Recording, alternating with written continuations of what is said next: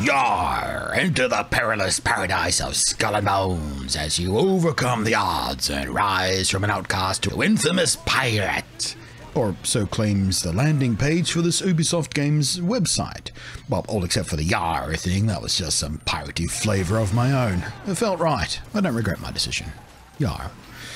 Hello again, I am Blunty, and 4 years ago, in 2018, at E3, I got to go into a tiny little back room at Ubisoft's off-site media booth and actually play half an hour of a pre-alpha version of Skull and Bones, in full PvP multiplayer against a bunch of other media/influencers/dumbass YouTuber types. And what I recorded on that day is indeed most of the gameplay you'll be seeing in this video. And this is the very first time I've even looked at that footage since I originally recorded it, in fact, because back then at E3 I decided not to immediately make a hands-on impression video or something for this, as I was doing for a lot of other stuff, because there was just other higher priority videos I wanted to work on first, and my plan was to just hold on to my gameplay footage for this for a little longer and use it on one of the subsequent waves of Ubi's inevitable marketing pushes and as the actual launch got closer. However, things for the game's marketing went pretty quiet for a while after that. Whereas the game was originally slated to be released in late 2018, it had already been delayed into 2019.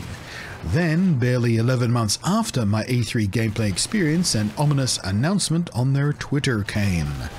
We're going to batten down the hatches and push back on the game's arrival. This is a challenging news for us all, but it's what's needed to make Skull and Bones as awesome as it can be. Yar. Now, this kind of wording, without any sign of an actual newly set date or even release window, not even a quarter or a season or a year being mentioned, especially after a couple of delays have already happened, well, it's usually a sign of development hell, and more often than not, it's basically a soft way of saying, well, you know, you can stop waiting for this game. It's basically cancelled, it's dead, and it just doesn't know it yet. We're going to potter along until, you know, the budget is dried up and the veteran high-level employees can be moved into other projects, and then we're going to tell all the scrubs to piss off and find new work. It happens a lot in this industry. Honestly, I'd expected and assumed the game was just, in fact, dead at this point and never to be heard from again. And that was the assumption most people who are familiar with this kind of stench, this kind of PR wording, also made. But I was wrong. It's not dead. It's still coming, and it's coming soon, as a matter of fact. But let's roll back the clock a little bit first, and then trace over some of the history of this game. Skull and Bones began life in 2013, after the well-received ship-to-ship combat mechanics in Assassin's Creed 4, Black Flag. Ubisoft decided to create an expansion to AC4, one that much more heavily focused on this popular naval combat mechanic. But as development dragged on, it was then decided that the concept was robust enough to stand on its own 2 feet as its own game, one that they could presumably charge full price for and not sell as a DLC pack at a lower price. And then it morphed into an MMO spin-off for Assassin's Creed Black Flag, and it was to be called Black Flag Infinite. Later still, it would drop its Assassin's Creed branding and trappings altogether and was spun off as an independent entity with its own identity, one that we came to know as Skull and Bones. And this is just the absolute surface level stuff of its development history. Under the hood, behind the closed doors as it were, the game has apparently undergone massive shifts in focus, in gameplay style, in settings, in scope, and just continuously setting fire to big piles of money the entire time, exceeding budget after budget after budget and being reset and having new people come in and out, and oh, it's just the worst kind of nightmare development hell. At one point, it's reported that it was even spending time as a largely land-based survival crafting game, much like Rust of all things. And then finally being initially revealed and teased at E3 2017, and then in 2018's E3 in a playable pre-alpha form that invited media and influencers could play.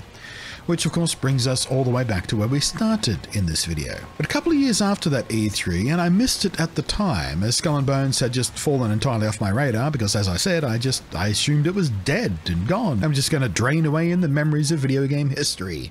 But back in September 2020, there was an Ubisoft news update, thanking whatever eager fans remained at that point for their tremendous patience, and stating that production on Skull and Bones has been indeed in full swing this entire time, but with yet another new vision. And then, more than a year and a half after that, and 3 months ago relative to this video, a tweet from the official Skull and Bones account was retweeted into my timeline by the Ubisoft Australia team. It was a 10-second video of a ship accompanied only by the words, "Keep your eyes on the horizon." I quote tweeted it myself, and honestly and earnestly shocked that the thing was still alive at all, much less still being promised to come. And it left me wondering, of course, if I still had that old gameplay footage from E3 2018, which obviously yes I do because you've been watching it. I did manage to find it, barely. It took some hoop jumping to rescue the footage, as a matter of fact, as the old drive it was on was starting to fail. It was quite a pain in the ass to get at this footage, actually. But after all that, here we are.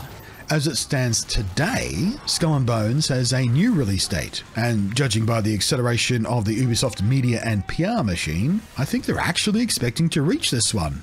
Probably without any more delays. Probably.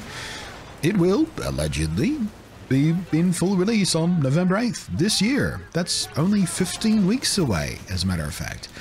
And it will be, as is common with Ubisoft games these days, released across all major platforms: PlayStation 5, Xbox Series X and S, and on PC via Epic Games and Ubisoft Connect, and even, rather hilariously, Stadia, which is apparently still a thing Google hasn't completely abandoned yet, like they do with basically every other side project they ever do, and why you should never ever touch Stadia, because it will be abandoned eventually, because that's just what Google does. If you ever invested any time or energy or money in Stadia, you're a moron. And what's more, Ubisoft have confirmed that full cross-platform cross-play will be supported at launch, extending across PC, Xbox, PlayStation, and Stadia. And should by some unusual miracle the game be so amazing you decide to own it on multiple platforms, it even has cross-progression, so your saves will come with you across platforms. The Skull and Bones you will get to play still has some memories from the pre-alpha form I first tasted and the one you've been looking at. It is still heavily focused on ship-to-ship and general naval combat. It is still designed with multiplayer in mind, and it is still pirate-themed. A lot else has changed though, not just visually, as the engine it's running on has grown up or the UI has been tweaked or whatever, but of course, when I played it, it was barely more than a polished-up proof of concept. The combat mechanics were all there. It actually looked and, in fact, ran really quite nicely. It was indeed genuinely fun to play, in fact. But there was, of course, no story, no characters, no progression, no upgrade system, nothing at all like that. It was purely the naval combat experience. We had 3 ship presets to choose from with predictable enough, class-type focuses. The Black Horn, a charging rammer and all-rounder when it came to firepower, maneuverability and acceleration, with close and near-range weapons, so a melee fighter class, essentially. Then there was the Jaeger, a nimble-fast pursuit ship with bow-mounted cannons to keep your attack profile narrow as you go in headfirst for the kill. Something like a rogue or fighter class, I guess. And then the slow and heavy-hitting Royal Fortune. Heavily reinforced, its speciality was anchoring in place for a heavy barrage of broadside attacks. So, your tank class, basically. The 2022 mutation of Skull and Bones that the world will see, though, has expanded massively on all of this. There's a progression line, of course. You start out small, an outcast. You snatch up a tiny and shit boat with an intent to become the biggest badass pirate the Indian Ocean has ever seen. You roam and loot and pillage what you can and gradually move into crafting bigger and better ships and weapons and upgrade them to your liking, along with crafting support consumables like provisions and ammo, to keep your crew fed and happy and your guns ready to demolish the enemy. And it seems your ships will be, in fact, highly customizable as opposed to the presets that I get to play with. And being an Ubisoft game, you can probably count on a well-stocked microtransaction store with all kinds of time savers and currency packs. And somewhat less cancerous, probably some cosmetics as well, of course. Probably stuff like, I don't know, fancy sail designs, ship figureheads, logos for your flag, and paint jobs and the like. You'll do your upgrading and crafting in hub towns on land, presumably, much like an MMO. These will be safe zones, free from combat with other players, but you can interact with other people here as well. Build alliances or just, emote at them. Now, I don't think Skull and Bones is a full-on and proper MMO in the sense that most MMO purists would call it, or indeed, as it spent a little time early in its development being, an MMO Assassin's Creed 4 spin-off, but Ubisoft have stated that it is a multiplayer-first focused title, though it does have some solo play opportunities as well. Your core player progression is based on cold hard cash, booty, doubloons earned from completing contracted jobs, doing raids or cargo runs, and from plundering outposts and settlements and other ships, of course. And if a lot of this is starting to sound like a much less goofy cartoon version of Microsoft's own console and PC exclusive, Sea of Thieves, then you're not alone in drawing that comparison.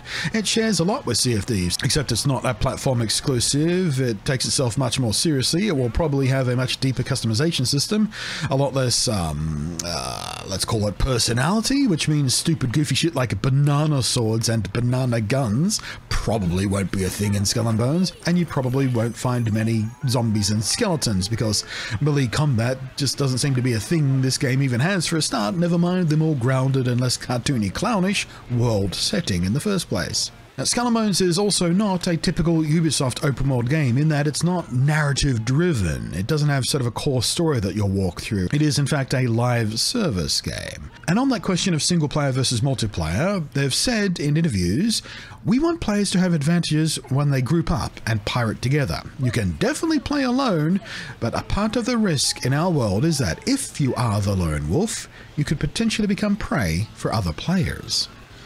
So what it sounds like is it's permanently PvP, not opt-in PvP as some people might prefer. I tend to prefer games that are PvE with optional PvP, but we'll see how things shake down as we learn more about the game leading up to launch.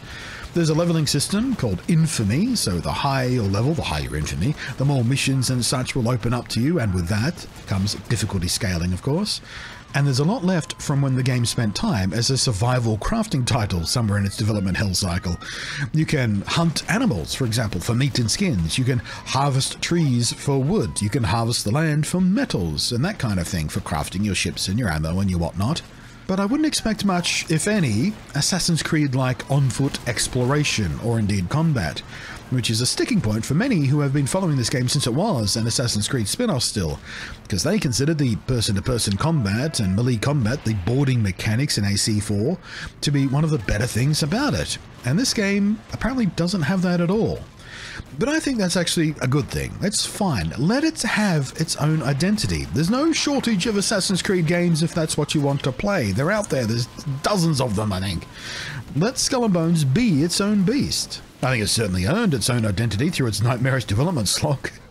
Now, I'm not entirely convinced it will be a game for me, but I'm intrigued enough that I will be giving it a go, which, for the curious, they will be doing live testing events leading up to launch, and it will be happening across all three platforms that matter, so, not Stadia. You can sign up now on the website for a chance to dive in and get a taste before launch. I'm interested in seeing if this game's nightmare progression from AC4 DLC through fully 9 years of development hell, being rejigged, rebooted, reset, changed, altered, mutated, bastardized, and Jeebus, God knows all what else, is actually going to deliver a game that feels anywhere close to cohesive, instead of a big pile of mismatched parts left over from its Frankenstein's monster history of development. It's also an Ubisoft game, so chances are high it'll feel a little bit generic a lot of the time. It'll be stuffed with microtransaction BS. It'll do a few things amazingly well, and everything else just kind of by the numbers and generic, and we'll probably hear more stories about how horrifically bad they treat their employees and how just seriously bad the development cycle even was. So there's all that to look forward to as well.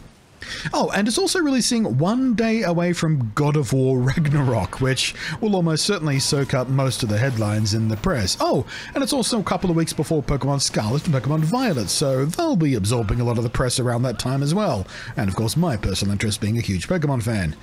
In any case, you made it to the end, and there is a very loud truck outside, revving its engine and reversing, and probably about to start up some garbage compacting or something. So I'm going to end the video here, because I don't have time to re-record any of this. So I'm guessing you're at least curious too, because you did make it to the end of the video. So let me know what you're thinking in the down below. Thank you very much for watching. Thank you as always to the patrons scrolling up above there. And I am Blunty, and I will catch you next time.